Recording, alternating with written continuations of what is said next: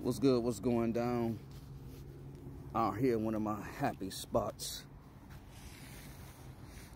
Yes. It's been a while since I've been out here too because it's been so cold. But today it ain't so bad.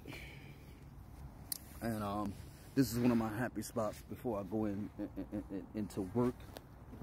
And I'm thinking about yesterday in church where I seen pastor.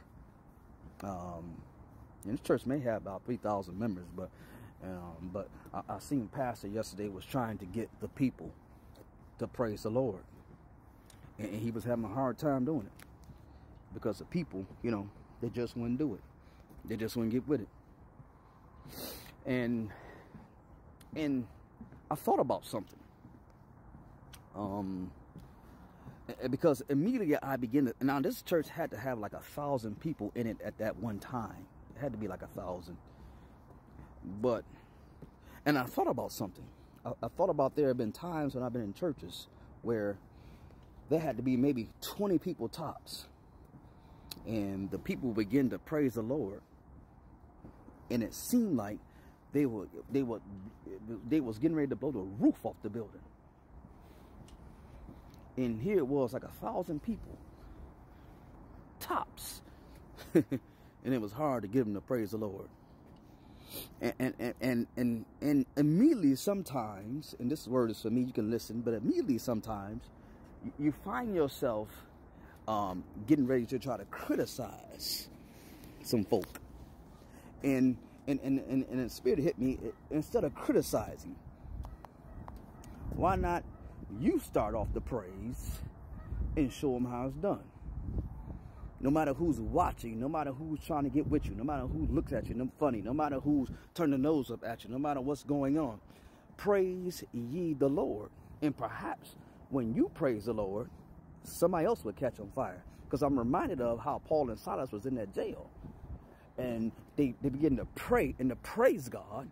And the other prisoners heard them.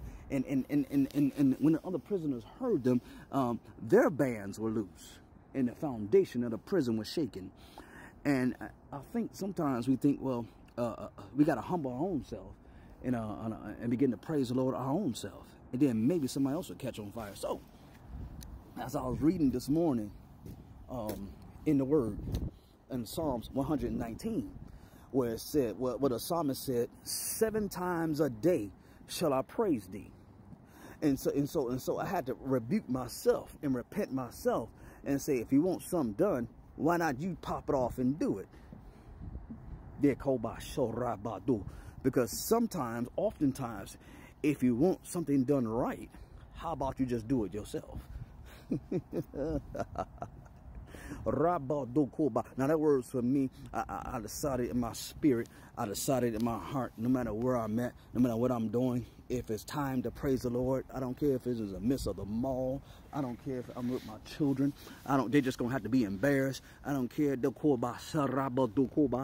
the Spirit hits right now, I will open up my mouth and 7 times a day would I praise the Lord. 7 is completion. That means your praise should be complete. That means it's not counting off 7 times, but